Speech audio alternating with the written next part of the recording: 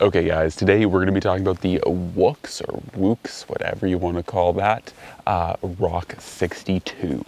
And these knives have been making their rounds in the community, and similar to others, just full disclosure, Woox, they did send this one out to me a while back. Actually, it's taken me a little while to get out and test things and use knives and such, but I decided that I would finally do a review on this blade and talk about it. And initially, I was very interested in talking about this knife because I saw it at a lot of retail stores, things like Sportsman's, REI, and so not only has Woox been, making their rounds with community or with YouTubers or with other, kind of notable people, but they have also been really pushing their products to consumers. And so I thought it would be interesting to take a quick minute to talk about this blade, the pros, the cons, what I think about it. And because, like I said, it's coming at you from your favorite YouTubers, you see it at Sportsman, is this a solid knife, especially because these knives are going for about anywhere from like $240 to $180. So they're a little bit on the expensive side. So are you getting a good blade for what it is? Okay, so as always, please don't forget to comment, like, share, subscribe, check out the Patreon and Instagram, and now let's hop into this blade. So this one as well, I should disclose, is of course the non-treated or non-coated Sleipner steel blade, and this one is their what they call X-grip handle. So hopefully you guys can see there pretty well that this one is their X-grip, and they originally designed this X-grip X-grip handle based around the Pirelli tires, and honestly, I could see it and believe it. Just generally it's the siping of any tire, and the idea is with tires, you want siping and cuts to help move fluid to the outer edges of your tires and of course displace it, get rid of it. And the idea is pretty similar with this X-grip.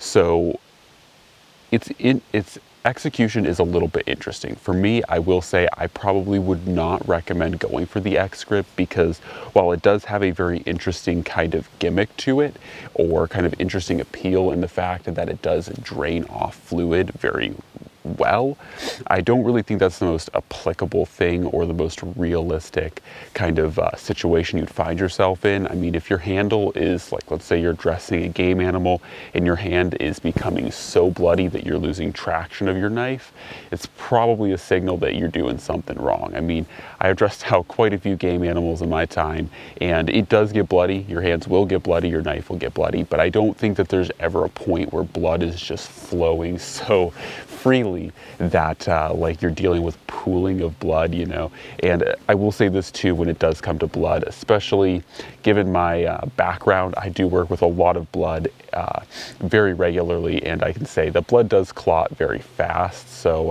I wouldn't really be too worried about like working with copious amounts of it, because usually by the time you do like dress a game animal and stuff, the blood is usually pretty clotted, so you're not really going to be dealing with like pooling of blood. But anyways, that's just one of their like marketing pitches to it. It might be water, it might be mud, but once again, if you find yourself dealing with so much mud caking onto your knife, you probably have bigger issues than trying to get the mud off your handle. In addition to that too, having these very deep cuts makes it, as people have said in the past on YouTube videos, kind of crap collector handles, where you have such deep grooves that things get lodged in there. Like what I've found already with this knife is, like when you're say feather sticking and you're dealing with a lot of wood, like little wood shavings and stuff get into the grip, and it's very hard to remove them because you have such deep grooves. Lastly too, the other thing I kind of dislike about this X-grip is that they really made the handle extra thick to accommodate for these grooves. And I wish that instead of making the handle thicker to accommodate for these grooves, they would have just cut deeper into the handle and kind of left the handle similar to the other thicknesses of their other handle scales.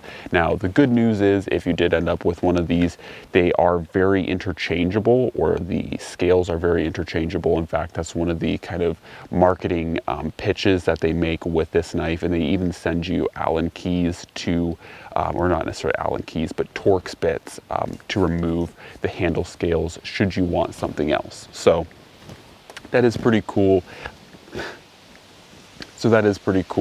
Overall, I'll probably just leave this one the way it is and just deal with it. It's not so uncomfortable. And I will say that as far as the traction goes, it does look sharp, but it really does not actually feel too bad in hand, aside from that extra bulk and thickness.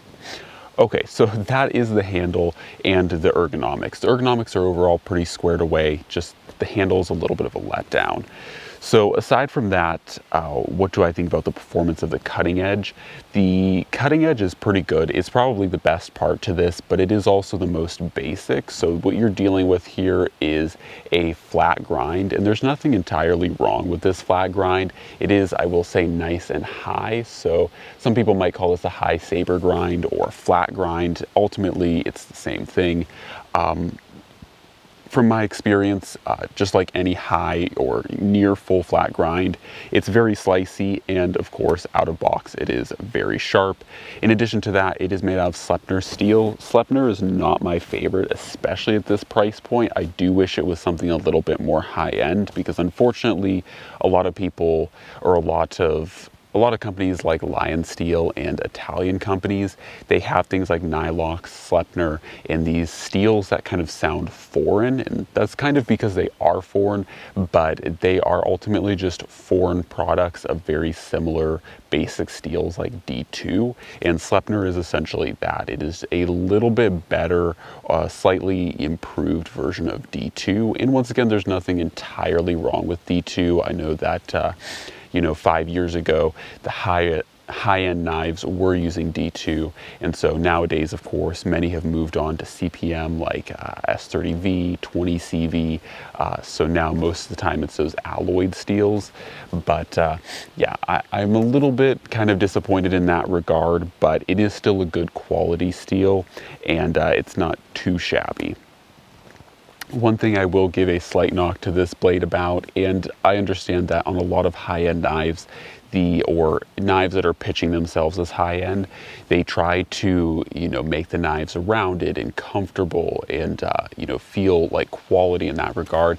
But being that the spine is rounded as well, at least partially, of course, you cannot strike a ferro rod off the back of this blade without modifications, and that is a little bit unfortunate too. In addition, I do want to note the jimping on this thing is just a little bit weird. I don't really know why they chose to go with two individual kind of blocks of jimping. I don't necessarily dislike it. Of course, the less jimping, the better I think the spine of the blade is. But the fact that they went with these two kind of like blocks of jimping, I don't really know why they chose to do it. It doesn't really change the traction pattern that much. For me, I think that the jimping is just fine. It's okay. It's definitely not too aggressive, but of course, my preference is always no jimping. So essentially that is the blade and the setup for it. As far as the knife itself goes, I think for $200, I'd really just want to see a little bit more improved ergonomics. And for me, this knife I think is pitched well, because it's pitched at a lot of common consumers. Once again, you're seeing this in places like Sportsman's, right next to things like Gerber Strong Arms, and your very basic kind of entry-level outdoor wilderness blades. Doesn't necessarily make them bad, but I think that the Woox Rock 62 is really pitched towards people that want an upgrade. They see those Gerber Strong Arms, and maybe that's what they used last season, or maybe that's what they used for camping and they weren't impressed, or they just want the next step up. And I think that's where Woox is trying to push their knife. And for that regard, I think there's a lot of merit going for it. Of course, when you have, a big brand, or you are in a big box store similar to things like Sportsman's or Walmart, there are always, for a price point, if you're one of those knife people, there's always better deals and better steels out there for better prices. But, I think for the general consumer, it definitely is okay. Now, as far as the Now, I think the biggest critique that I have for this blade, especially being that it is $200 or actually over $200 everywhere I've seen it, either, you know, in person or online, aside from maybe like, you know, online, I've seen a couple at 180, but I think the biggest thing I dislike about this blade is the sheath. And like I said, for $200, I was really disappointed with the sheath itself. And I will tell you guys, multiple reasons I really dislike it. The first is the fact that ultimately it just looks and feels really cheap. Now, I know they say that this is Italian leather, and you know, I don't doubt that this is actually like good leather. It does feel pretty tough and it feels pretty good, and the overall thickness of the actual leather isn't too bad. But the way that they constructed this and the fact that there isn't, gosh, I'm trying to think of the word, but there's a technical term, but there usually is a piece of leather stacked between the two edges of a leather sheath. If you do this kind of fold over kind of pancake leather sheath, usually there's a liner there, and that is missing on this sheath. And I think that that is very indicative of cheap knives because, of course, it's a cost-cutting measure. It also, though, is a little bit of an issue too, in my opinion, because as the knife gets used in the leather sheath, of course, being leather, wears, there's nothing protecting these rivets from your edge. So at some point, the edge will likely contact those rivets and likely damage your edge, which is very unfortunate. The next point too is this ridiculous belt loop here. It is one, very small, and two, because it's using such a thin strip of leather, and it's not like, or it's using such a short strip of leather, it's making this kind of belt loop very ovular, or basically like a circle. So instead it should really be more flattened out, and that would happen if they actually used a little bit more leather and made this belt loop a little bit longer. So that is another thing that, like I said, on the outskirt, or just, you know, when you look at this thing from the outset, it just looks like a super cheap leather sheath. And the other thing too is, lastly, this little belt loop here, or this little retention strap, I should say, not belt loop, is very precariously placed. And notably, there are a lot of, you know, there are a lot of predecessors to this knife that have used similar setups to this. Notably, I think Knives of Alaska and other kind of cheaper knife companies, where if you're not very careful with this, you can very easily slice this little retention strap off with a properly sharpened knife. And of course, once again, being that this is leather, it would not take much, just one accidental wrong move and you trying to pop that blade out and pop, you're just literally going to cut that strap right off. So that's something that I find very disappointing for the price point. This sheath, there's really no reason that they couldn't do even just a, you know, basic, like what Essie does with their very basic, you know, plastic sheaths. They don't have to necessarily be, you know, Kydex. They could just be injection molded plastics. Those are far more versatile and far better in quality than this. And this sheath is a really big turnoff. And like I said, I think instantly when you hold this knife up in its sheath, it instantly makes this knife look much cheaper than it really is. And honestly, like I said, there are a lot of merits going for this blade, and it's really not a horrible knife itself. Like I said, there's a few things that I would recommend improving and kind of just changing.